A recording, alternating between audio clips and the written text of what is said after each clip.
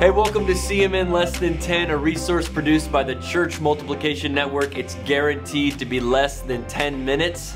My friend, Pastor Zack Green here. We're gonna be held accountable. We're gonna make this happen. There's gonna be a timer superimposed on the screen. So if we are past time, it's gonna just cut off. But Pastor Zack is a staff pastor, one of many pastors here at Summit Park Church in Lee's Summit, Missouri. That's right. And nailed it. Near Kansas City. And we're excited to talk today about managing multiple roles. Why don't you give me a journey as to how many roles you've had? That's great. And then what are the current ones that you oversee here at the church? Absolutely. So came on staff as the students pastor here at the church, and then that kind of morphed into the family life role, overseeing kids and students. And as a part of that, we got a lot of young adults here at the church, and so we started a young adult ministry as well. So the student and family life director role encompassed kids, students, and then all the way up to our young adult range, which we use the 18 to 35 role for the young adults. And then as that morphed and continued to grow, one of our pastors is going to plant a church. It's going to be our first church plant as a church, and we're really excited about it. And so that gave me the opportunity as well to scoot into our South Campus, which is where we're at right now, the campus pastor here. So you went from just students, then to students and kids, then students, kids, young adults. That's it. And then all three together, and now also a campus. That's it. So we're looking at 4 roles. When initially it started as 1. That's right. And so you've grown from 1 role to 4 roles.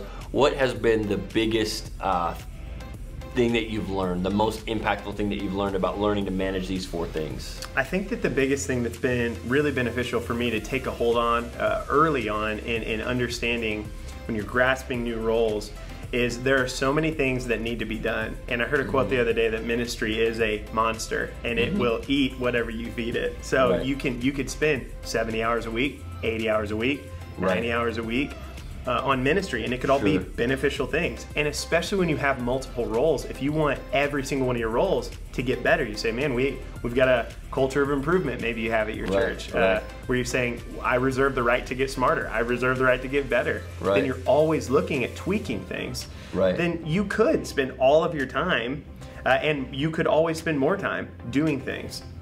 And so ministry is one of those things that you can, especially grasping more roles, you can always do more. And so I think the biggest thing that I've learned in taking on new roles is I can't do anything. If I can be a leader who genuinely doesn't do anything and also leads leaders who don't do anything, but we're grasping onto the Ephesians 4 model of Christ giving some to be pastors, apostles, teachers, to equip the saints for works of the ministry, not to do. And so as somebody who I want to see something happen a certain way, and I know that we have a culture, we have an understanding and a vision for the church at multiple campuses to do things a certain way, well then sometimes you think you're the only one who can do that. You're the only one who can make that happen. And I would say there are some circumstances where that's true. At the very beginning, that's true. You do need to kind of roll up your sleeves and do it. But you want to begin to kind of go higher, separate yourself a little bit more. How is the trust level between you and your senior pastor?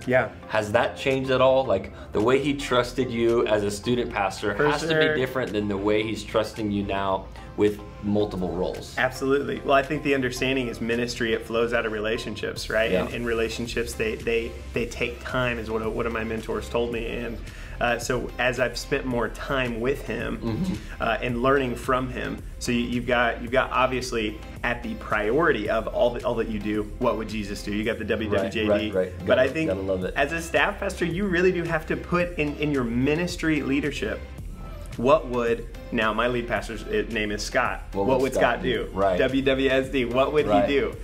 And it's really anything that's given to me, I am using that as the filter. Wow. And now, he's not Jesus, but he's the leader.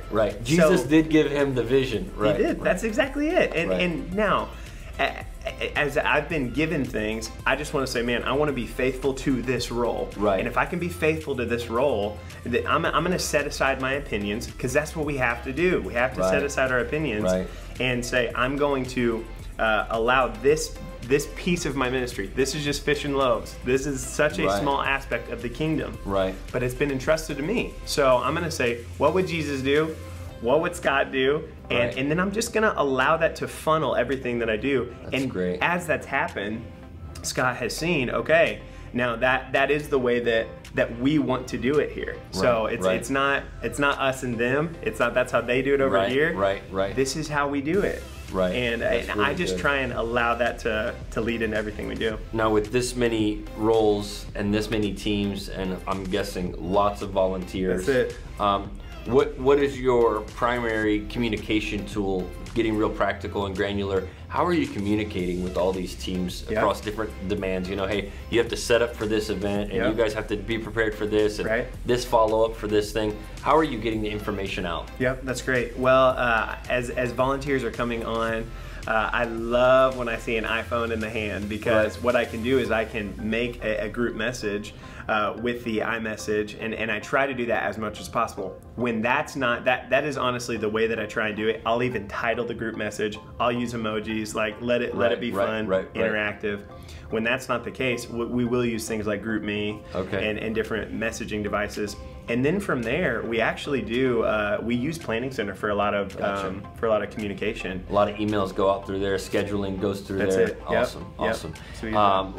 When you come up against conflict, maybe across teams, like they're getting more attention than their budget. A lot of times it's a budget conflict, right? For sure. You know, like youth ministry got this, but kids ministry needs this. How are you handling conflict resolution? How are you developing leaders to handle conflict resolution? That's good. At this stage in the ministry? You know, I try and say, man, guys, we're all on the same team, and allowing there to be some crossover. So, man, let's bring a kids guy into a student's meeting. Let's bring a student's guy into a kids meeting, and let's let them understand that we are all on the same team. So it doesn't feel so siloed or so individualized. Right. Like, you know, there's that picture of, instead of an apartment building, we're all in one big house, right? Like it's the house that we're in together. And whether it be resources, whether it be volunteers, like, hey, let's share. Let's share here. If there can be a little bit of give here, a little bit of take here, let's all take that on together and say, we are a team. Now, I think that I have the ability to do that, and if you're a staff pastor that has multiple roles, man, you can take that and use that to your advantage and say, we're all one team, and this is great. We're all better together anyway. If this department has 5 volunteers and this department has 28 volunteers, now you've got 33 volunteers. That's a team together. Really trying to unify. One of your main roles is really trying to unify everyone across multiple ministries. That's right. That's great. Well, this has been so helpful. Maybe with 1 minute left on the clock, what would you say to a staff pastor who's struggling right now, feels overwhelmed with multiple roles, feels like they've reached their lid, their capacity? How would you encourage them as we close out our time? I would say that there's always going to be somebody that you don't feel is ready for the next level. And Craig Rochelle has actually gone down to the 50% model. If something can do something 50% as well as you can, just give it to them. And it can be really hard. You want to keep things close to the chest to do them well. I would say trust your people and then coach your people. That's great. Give it to them, follow up, coach them, and love them through it. Your goal is to do nothing. Your goal is to raise up leaders and volunteers who are doing nothing so that they can do only the things that they can do, and you're allowing people to find their purpose in your ministry. That's great. Pastor Zach, thank you for your time. Thanks so much for checking out this episode of CMN Less Than 10. We'll see you next time.